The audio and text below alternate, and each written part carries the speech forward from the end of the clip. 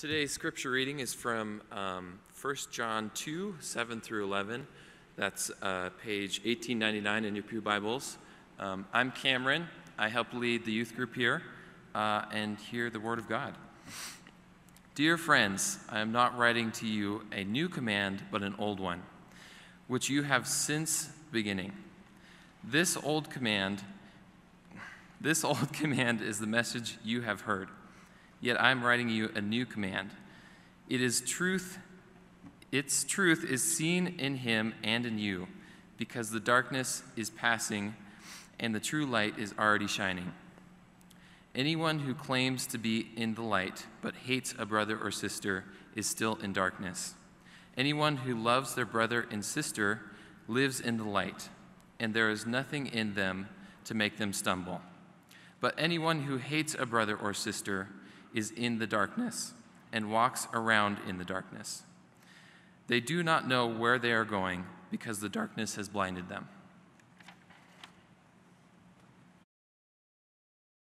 Let's pray.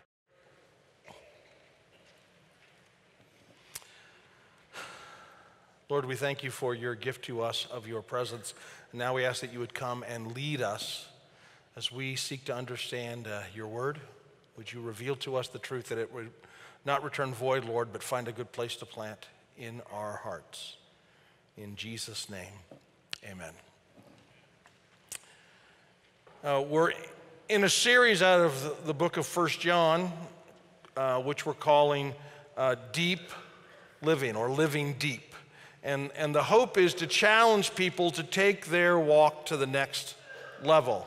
I got the idea from this from Brian Wilkerson, who's a pastor in the Midwest who I often listen to, and he did a series very similar to this, and I changed some of it and added things and took things out so it would fit our church, but I'm really blessed to be able to talk about living deep. And today I want to talk about deep connections.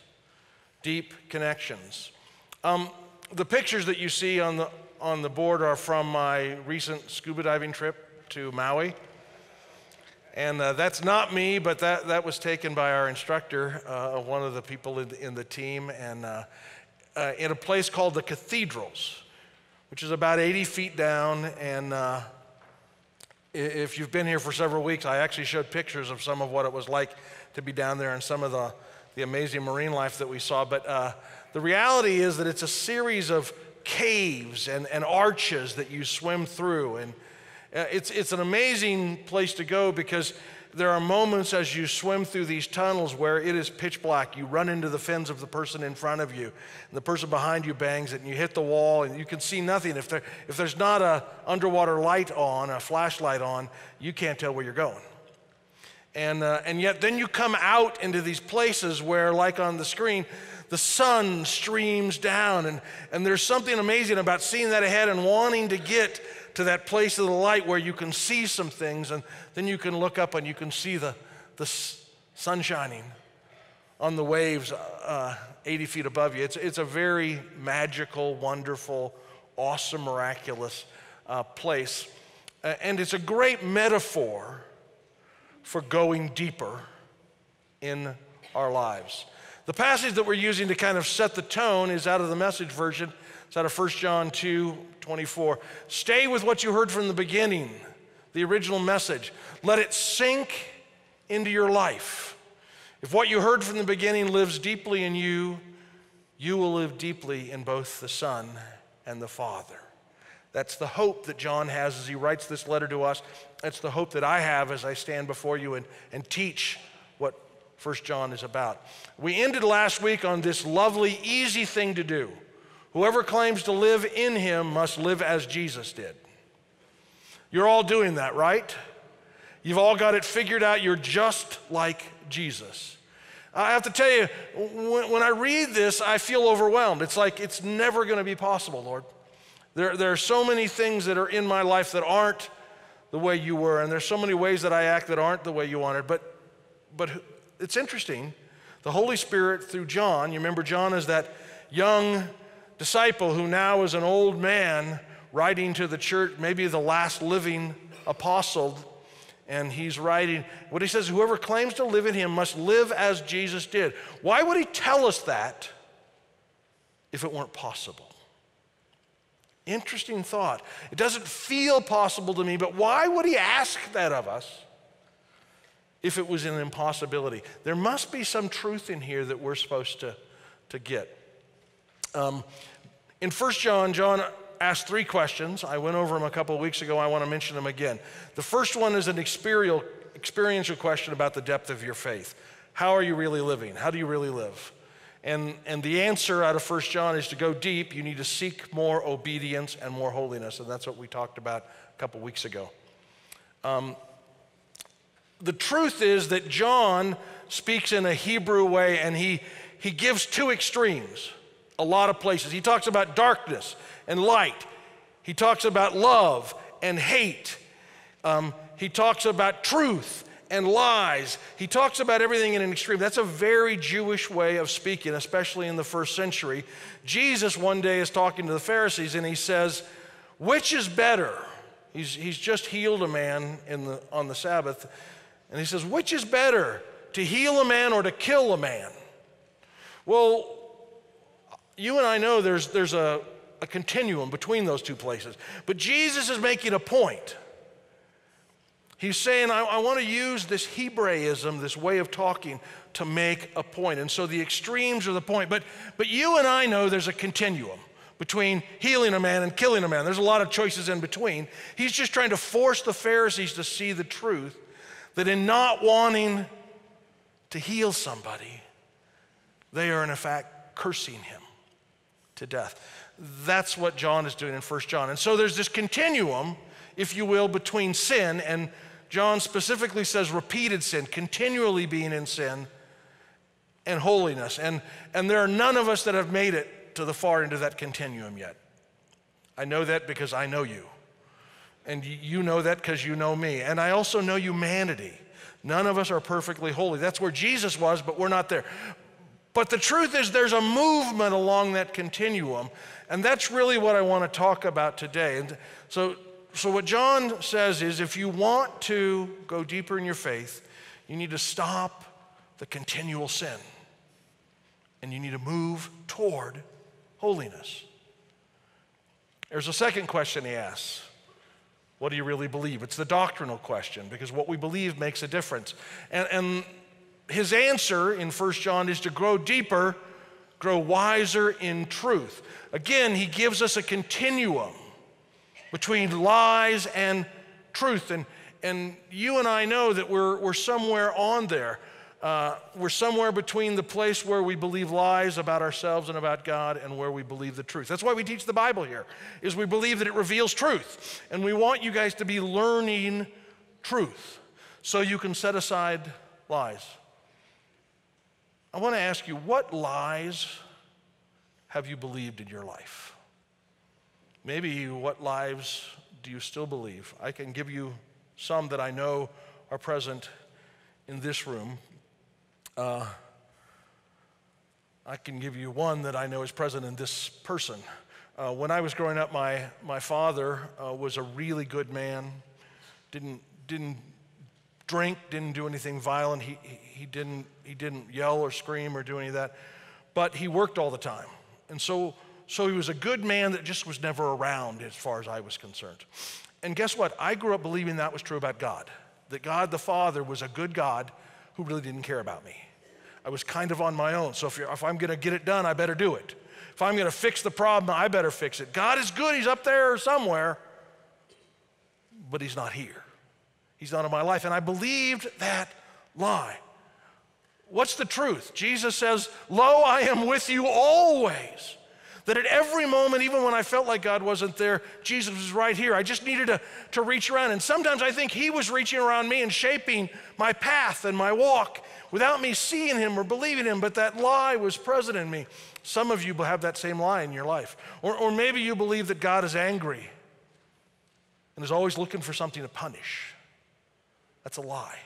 Or maybe you believe that you aren't lovable, that something about you is broken and you'll never really be lovable, or something about you is so bad, some historic event is so troublesome that your whole future is shaped by that and you'll never be free.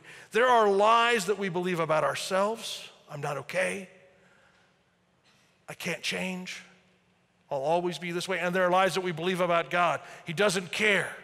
He's not with me. He won't act here. He can't meet the need of my life. And what John says is, you got to make a choice. Are you going to believe the lies? Man, I hear those echoes going way back. Or am I going to move along the continuum toward the truth? None of us get there. Jesus is the truth. But we're all on a pathway there. I want us to be moving on that continuum toward truth. There's a third question. It's relational, and I want to spend my time on that today. How do you really love? Well, John says you want to do a test of how deep your walk is with the Lord. Look at how loving you are. You might have great doctrine, and you might be living a really pretty holy life and trying to do all the right things. But what John says, if you don't love, you're a Pharisee. You're holy on the outside, but you're not holy on the inside. And so there's this challenge to go deep and to love more. If you want to know how to make your walk deeper, I would say the easiest way to begin is to start to love more often, more deeply, more people, in more difficult places. It's a continuum too. Jesus is love. God is love, we're told in the scriptures. And that's where we're headed. And none of us are there, but the other end of the continuum is a lack of love. And some of us are so caught up in our own wounds and our own hurts and our own stubbornness that we don't reflect very much of the love of God. Now, some of you are great lovers. I am amazed at how loving this congregation is, and I just want to say thank you and bless you at how kind you guys are. But I'm telling you, even the kindest has ways that we can get better at loving, and that's what I want to challenge you today. And in fact, I want to put it together. I want to do a little geometric experiment with you, okay? X, Y, Z axis. I'm teaching now. I'm not preaching. I'm teaching. Those things, continual sin, believing lies, lack of love, they pull us toward the darkness, back into those caves where the light never shines 80 feet down. And if you stay there, pretty soon you suck on your regulator and there's no air, and you die in darkness. But love and truth and holiness and the pursuing those is what John says are the ways we're to go deeper. Pursue these things. 3 simple things he wants us to pursue. What he wants us to do is be moving up into the light, not down into the darkness. Again, we're not there yet. But by taking more truth into me, I grow. By taking more love into me and then spreading it around, I grow. By trying to live my life in a more holy and obedient way, I grow. I move toward the light. That's what John is saying. Are you in the darkness or are you in the light? He's doing it in a Hebrew way as if it's an extreme, but we all know it's a continuum. He wants us to be moving toward the light, moving toward the surface, getting out of the darkness.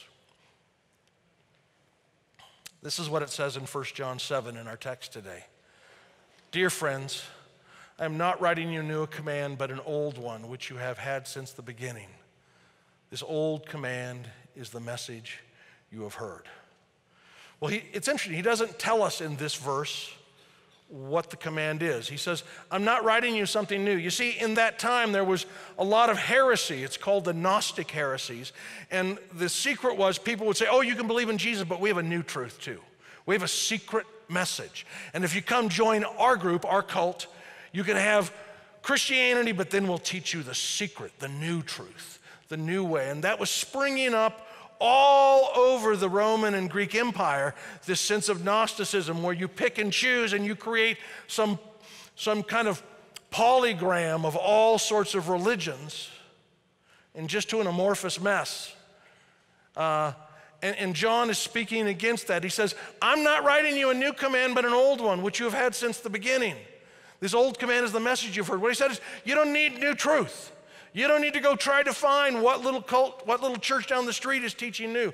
I'm writing you an old command. Well, what's the old command? Well, a few verses later, he tells us, for this is the message you heard from the beginning. We should love one another. We know we have passed from death to life because we love each other. What he really says is the core of Christianity, the truth of Christianity is not new. You don't have to go hunt for it. There's no secret truth. I'm not going to give you a little trick that if you do this, you'll go deeper. I'm going to tell you the same thing that Christians have been told since the beginning. Beloved, love each other. It comes from our Lord, who says this, a new command I give you. Love one another. As I have loved you, so you must love one another.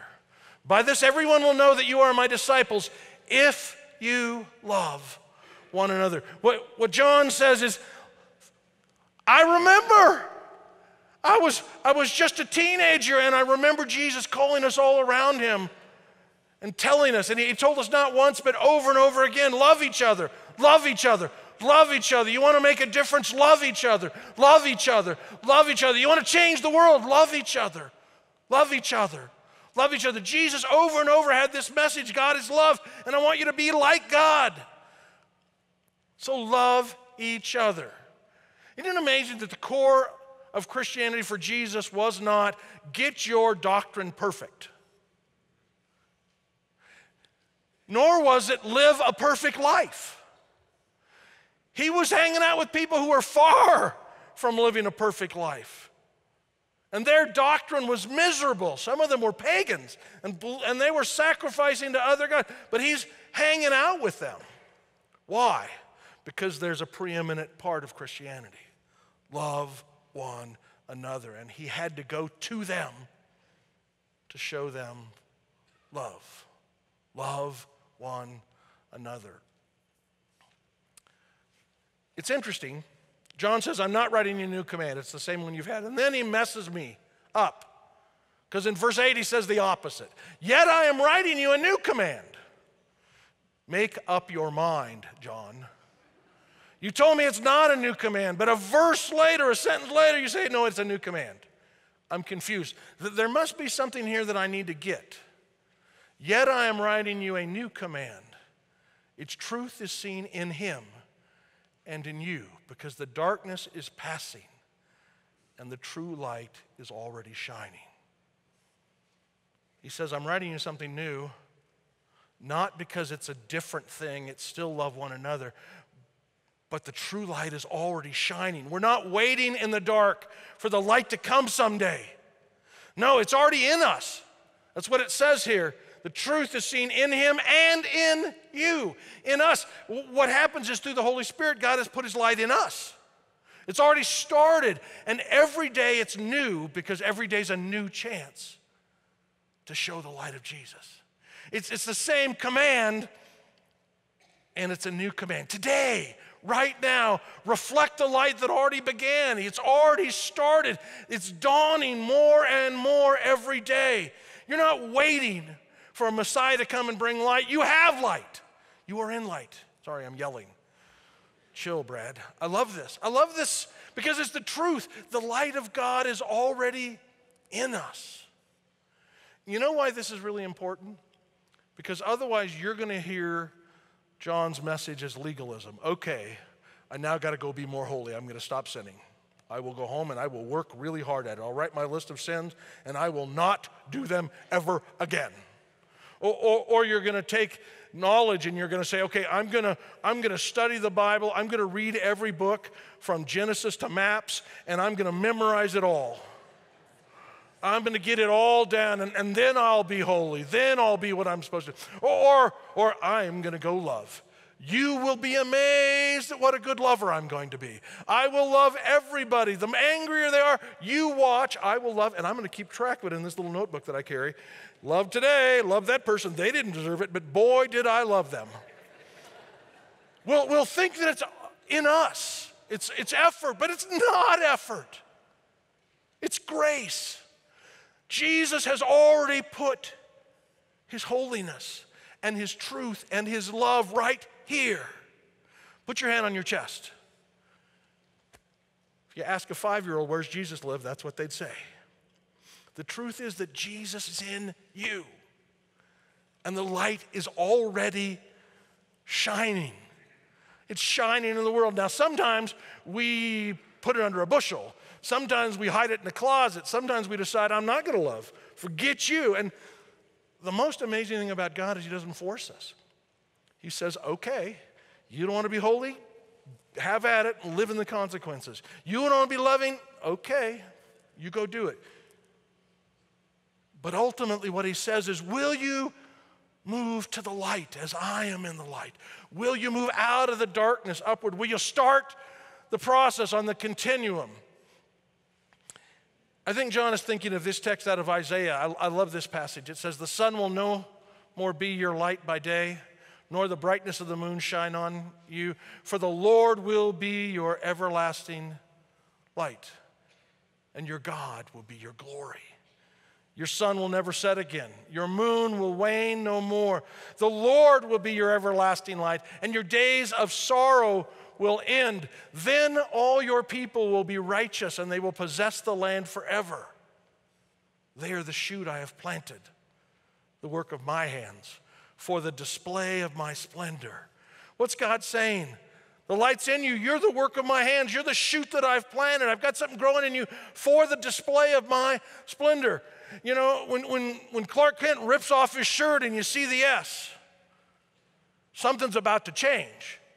What I really think is when I rip off all the junk that I cover God with and just let the light show, he makes opportunities and changes, and something superhuman, divine, takes place.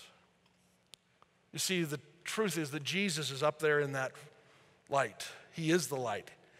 And even more important, he's not only the target for our love and our truth and our holiness, but look at this. I know you guys are thinking, wow, this is like science and everything. He gives us the Holy Spirit, and it's drawing us, pulling us, pushing us toward the light. When you dive, you wear a buoyancy compensator. It's a vest that inflates. Push a little button and it fills with compressed air, and it starts to pull you upward. And when you're ascending, you fill it enough that you can ascend at a safe rate. And once you've filled it, you're going up. You are going up. Unless you drain the air out, it's like wearing a life jacket. You are going up. My brothers and sisters, if you have accepted Jesus and the Holy Spirit is in you, you are going up. You can fight it. You can kick with your fins down as hard as you want. You can be stubborn and say, no, I'm not going to do it. But the truth is the Holy Spirit is pushing you, pulling you, drawing you toward holiness, toward truth, toward love. That's the goal. Then in the last two verses, John gives us a test, and he wants to give us something to measure ourselves by. And this is what he says. Anyone who claims to be in the light but hates his brother or sister is still in the darkness. You want to see how you're doing? That's pretty clear, isn't it? Anyone who loves their brother and sister and lives in the light, and there's nothing in them to make them stumble. But anyone who hates a brother or a sister is in the darkness and walks around in the darkness. They do not know where they are going because the darkness has blinded them. What he's saying is, are you moving upward in love and truth and holiness? Then you're in the light. You are already in the light. But if you can't do those things, if you don't want to do those things, if you're not going to try to do those things, be honest with yourself. You are swimming into the dark. And the Lord wants to change that. The reality is that God wants to create more love in us. He wants to pull us up to know Jesus better. That's the core of this whole church, to be more like Jesus, to live the Christ-centered life together. That's what we're trying to do, and God is at work already in you. And you wonder, what does that look like? What does that look like? Well, I want to give you just a couple of quick, tangible things that you can do if you want to increase. First one, confess that you are not where you're supposed to be and that I'm not where I'm supposed to be. We're not there. In wisdom and holiness and love. Not there yet, Lord. Sorry, I'm not there. Confess it. Second of all, ask the Lord to come and help you because he always answers that prayer. Lord, help us become more like you. Third, surrender. Those areas where you're holding on to and you don't want to give God, surrender. Just say, Lord, I lay it down. I don't get along with this person very well, Lord, but I'm going to lay it down. You show me how to love this person. Lord, this person hurt me deeply, and I don't know what to do with that. Lord, this situation wounded me deeply, and I'm still carrying that around. Lord, this situation is horrible, and I don't know how to be in a good place with it. But I surrender it to you. Show me. Come, fill me. Do something in the middle of this. And finally, begin to love more today. Today. Don't put it off. Start to love more today. So let me tell you why it's so important with a couple of quick illustrations. Marilyn Monroe, the great movie star, was raised by foster parents. She never really had a mom or dad, and she was raised through all sorts of very, very difficult homes. And a reporter in New York once asked her, Miss Monroe, was there ever a moment you felt loved? She thought for a second, and she said, one time when I was 7 or 8, the woman that I was living with then was putting on her makeup, and I was watching her kind of at a distance in case she would get mad and hit me. But she was in a good mood that day, and she said, come here, honey. And she took her powder puff, and she powdered my cheeks. And for the first time, maybe the only time in my life, I felt loved. So simple, so deep. No wonder Marilyn Monroe gets into drugs and sex and suicide. There's a gap in her. Let me give you another example. Greg Norman, a few years ago at the Masters, blows a 6-shot lead. In the last round, he starts 6 strokes ahead and he loses. He gets second place to Nick Faldo. And it's crushing. No green jacket, no win. And he is despondent. And the interesting thing is that golf tradition says that afterwards the winner walks over to the loser and shakes their hand. So Cameron, stand up. So what happens is the winner walks over and is supposed to shake his hand. But you know what Nick Faldo does? He does this. And he holds him for too long. He doesn't let him go. And he says, Greg, you are the most amazing golfer I've ever played with. And this has not been your day. But God loves you and I love you, and you are coming back to this day. Everybody was freaked out. I mean, you know what they call Norman? The shark. He's not known for warmness, but you know, he later reported, it's the most loved I have ever felt in my life. Wow. A powder puff, a hug, changes things. One more quick story. A guy by the name of Sticky Grobnik. How can you forget that name? Sticky Grobnik. Sold Christmas trees in Chicago, and he mostly had really beautiful trees that were very expensive. He said one day a couple came to him and he said, I remember them. The guy had a super long nose and a great big Adam's apple. It was odd looking, and the woman that was hanging on his arm was spectacularly beautiful. And he said it was so odd that I remember them. And he said, I showed them trees, and most of the trees were way too expensive.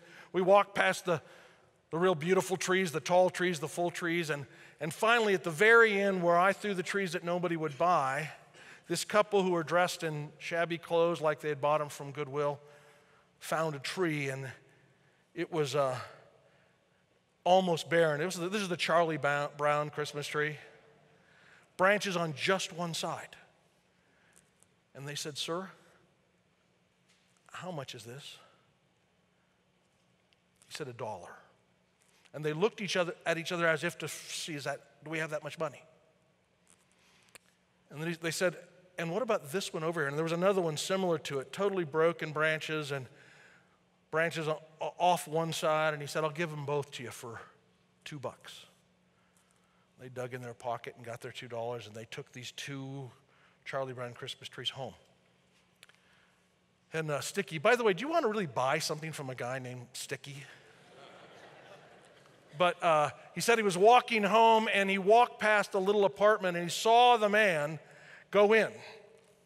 And he looked in the window of that first floor apartment, and he said what he was stunned at is how beautiful their Christmas tree was. And at first, he felt bad, like they had gone and bought another tree, or maybe they'd stolen it when I wasn't looking. That was one of the prettier trees. But you know what the truth is? They'd taken those 2 half trees, and with hours of labor, they had interwoven their branches. They'd wired and twined the 2 trunks together, and then covered it with paper ornaments and tinfoil and little lights. He said it was the most amazing tree I'd ever seen. My brothers and sisters, that's the truth of all of us. We are all missing a few branches. We're all a little needle bare. We're all lacking something. We're not there yet. But what God is trying to do is get us together. And through love, He wants to make us into something greater. They will know us by our love. As we hug each other, as we do powder puffs, as I give a good tip to the waitress who's been rude, and just say, "God bless you, have a great day." As I handle that guy who's not treating me very nicely with a smile and you know what, thanks. As I do the right thing, the loving thing, God begins to build an ornament in it, build a monument, build a Christmas tree where Christ is celebrated. That's us. It's time to start loving each other. Around you are people that look like they are all together. I promise you, they are lacking a few branches. Look for places to love people. Ask God to show you, and He will. It's time to love more. You want to grow deeper in your walk with God? Love more. A few years ago, I was in another town, and I needed to get a suit cleaned, and I took it into a cleaner that I'd noticed, and it was 1 Hour Cleaners. That was the name on the sign. And I took my suit in and said, "I'll wait for it, or I'll come back in an hour." And she said, No, you can't have it till Thursday. Wait, you're called 1 Hour Cleaners. Yeah, that's our name, but that's not what we do.